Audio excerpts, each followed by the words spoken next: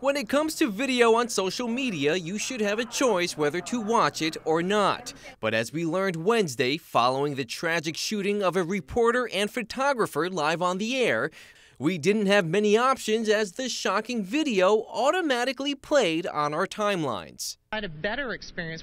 When gunman Vester Flanagan shared the video of his angle on his Facebook account, it was quickly flagged and his account disabled, but not before others opted to retweet it some 800 times and share it on Facebook nearly 400 times. The murders of Allison Parker and Adam Ward in your face, spreading like wildfire without warning. It's really frustrating when I don't want to see some kind of stuff and it just appears on your feed. Most normal people aren't searching for murders on Facebook or things like that. So, I mean, it shocked me, and it's something I wish I hadn't seen. They just want you to see it.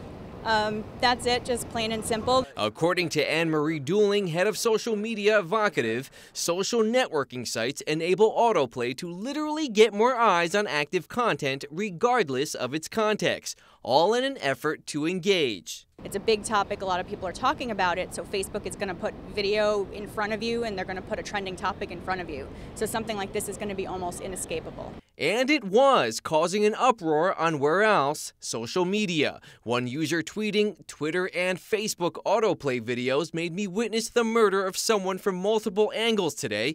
Good job, technology. This isn't the first time Autoplay has come under fire. Last year, gruesome videos of beheadings at the hands of ISIS caught users off guard.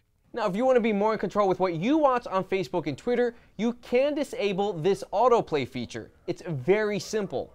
On Twitter, go to your settings on your upper right-hand profile pic and uncheck video autoplay in the content section. And on Facebook, go to your settings, go to videos on the left-hand column and turn the autoplay off.